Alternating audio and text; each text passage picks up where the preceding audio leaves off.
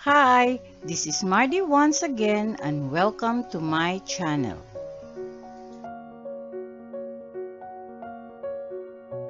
Timeline of the Philippine History.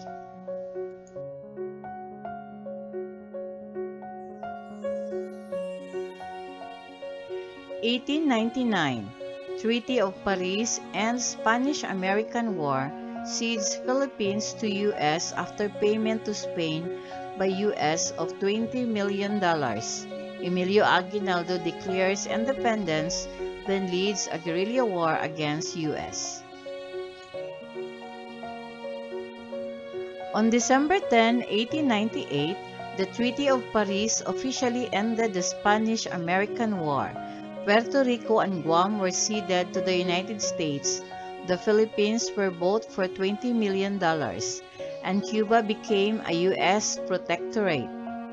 On the night of February 4, 1899, shooting erupted on the outskirts of Manila. Morning found the Filipinos who had fought bravely, even recklessly, defeated at all points. While the fighting was in progress, Aguinaldo issued a proclamation of war against the United States. Anti-imperialist sentiment was strong in the United States, and on February 6, the U.S. Senate ratified the treaty that concluded the Spanish-American War by a single vote. U.S. reinforcements were immediately sent to the Philippines.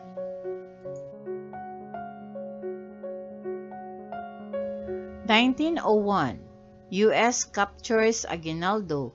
William Howard Taft arrives as first U.S. Governor of Philippines. On March 23, 1901, in an extremely risky mission, a small force of American soldiers led by B.J. Frederick Funston, a general in the volunteers, disguised as prisoners of war, ventured deep into enemy territory and captured Emilio Aguinaldo, the elusive rebel leader and self-proclaimed president of the Republic of the Philippines.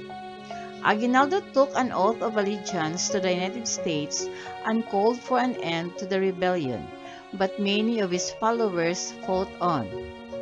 With Aguinaldo captured, the rebels lacked the necessary leadership to successfully continue the struggle against the Americans, and for all intents and purposes, the insurrection was finished. William Howard Taft was the first head of the Philippine Commission from March 16, 1900 until July 4, 1901. After which the Commission's head also became the civil governor of the Philippines. Taft served in the office until January 31, 1904, when he was appointed Secretary of War by President Theodore Roosevelt.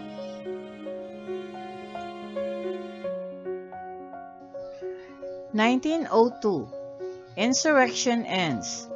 Taft improves economic condition, settles disputes over church ownership of land, established Pensionado program, allowing Filipinos to study in U.S., which helped modernize and westernize the country. The war officially ended on July 2, 1902, with a victory for the United States. However, some Philippine groups led by the veterans of the Katipunan, a Philippine Revolutionary Society, continued to battle the American forces for several more years. The war, and especially the following occupation by the U.S., changed the culture of the islands, leading to the rise of Protestantism and the establishment of the Catholic Church, and the introduction of English to the islands as the primary language of government, education, business, industry, and in future decades, and among upper-class families and educated individuals. In 1902, the United States Congress passed the Philippine Organic Act, which provided for the creation of the Philippine Assembly with members to be elected by Filipino males.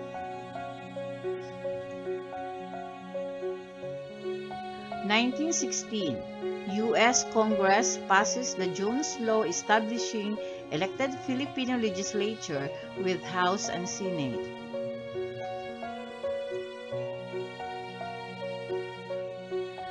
The Jones Law created the first fully elected Philippine legislature. The law was enacted by the 64th United States Congress on August 29, 1916, and contained the first formal and official declaration of the United States federal government's commitment to grant independence to the Philippines.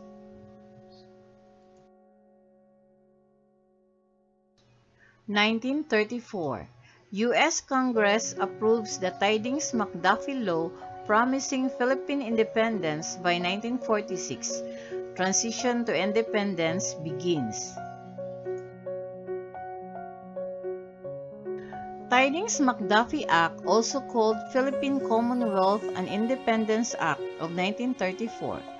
The U.S., the statute that provided for Philippine independence, to take effect on July 4, 1946, after a 10-year transitional period of Commonwealth government. The bill was signed by U.S. President Franklin D. Roosevelt on March 24, 1934, and was sent to the Philippine Senate for approval. Although that body had previously rejected the similar Hare-Hawes Cutting Act, it approved the Tydings-McDuffie Act on May 1.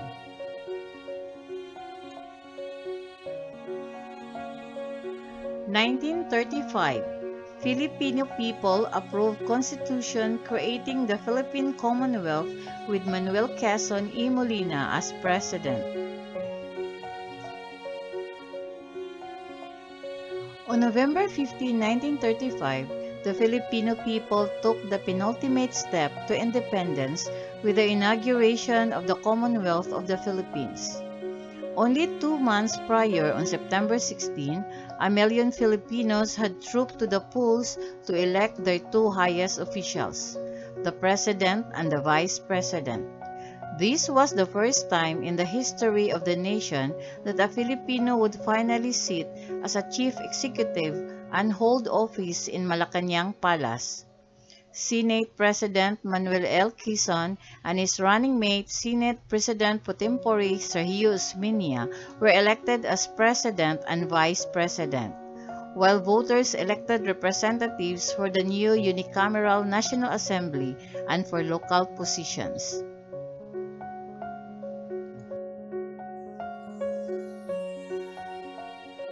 (1941) Japanese invades the Philippines and defeats General Douglas MacArthur at Bataan and Corregidor. Quezon established government in exile in the U.S. The attack on the Philippines started on December 8, 1941, 10 hours after the attack on Pearl Harbor in Hawaii. Japanese troops landed at the Lingayen Gulf on December 22, 1941, and advanced across central Luzon towards Manila. On the advice of President Quezon, General MacArthur declared Manila an open city on December 25, 1941, and removed the Commonwealth government to Corregidor. The Japanese occupied Manila on January 2, 1942. MacArthur concentrated his troops on Bataan Peninsula to await the relief or reinforcement from the United States that after the destruction of Pearl Harbor could never come. The Japanese succeeded in penetrating Bataan's first line of defense, and from Corregidor, MacArthur had no alternative but to organize a slow and desperate retreat down the peninsula. President Quezon and Vice President Osmeña left Corregidor by submarine to form a government in exile in the United States.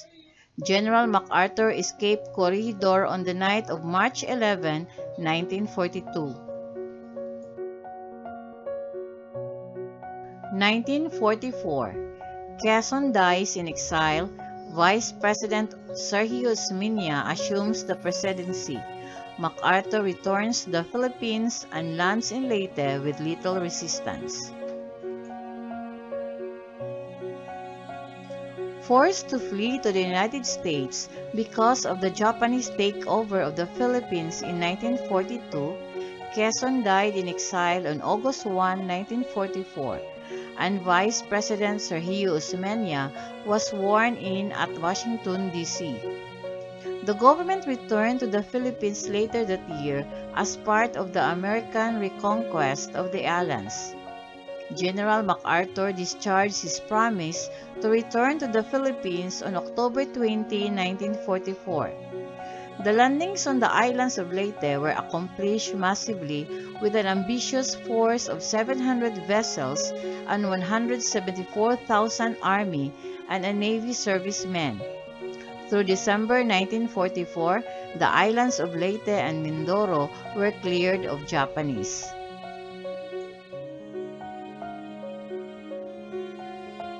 1945, General MacArthur liberates Manila and President Osmeña establishes government.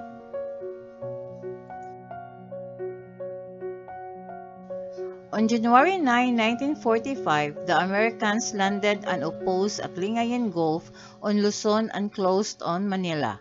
The Japanese fought desperately street by street to hold the city. From February 3 to 23, its liberation took almost a month, when at last the fighting ended in the old Spanish citadel of Intramuros. Manila was in ruins. Even after the capture of Manila, the Japanese fought on to the bitter end. The Americans made landings to remove the Japanese garrisons on Palawan, Mindanao, Panay, and Cebu. The Japanese made their last stand entrenched in northern Luzon. General Yamashita, the Tiger of Malaya, did not surrender in Baguio until September 2, 1945, the same day as General Olmizo surrendered formally for Japan on board the USS Missouri in Tokyo Bay.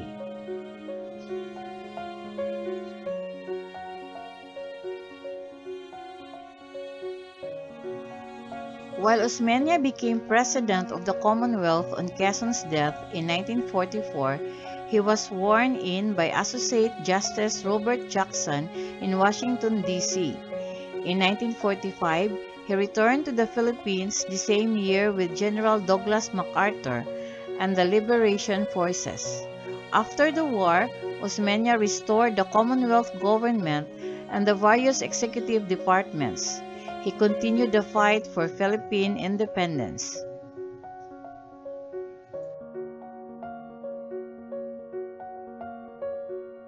In 1946, the U.S. gave the Philippines independence and Manuel Rojas y Acuña is elected as the first president of the new republic. Rojas was elected President of the Commonwealth in 1946 as the nominee of the liberal wing of the Nacionalista Party, which became the Liberal Party. And when independence was declared on July 4, he became the first president of the new republic. The Treaty of Manila of 1946, formerly the Treaty of General Relations and Protocol, is a treaty of general relations signed on July 4, 1946 in Manila, the capital of the Philippines.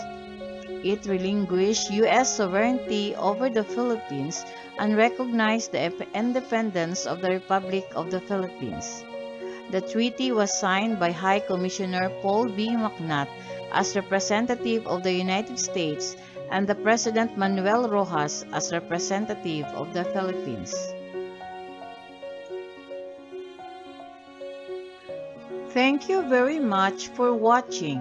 Please don't forget to like, comment, and subscribe.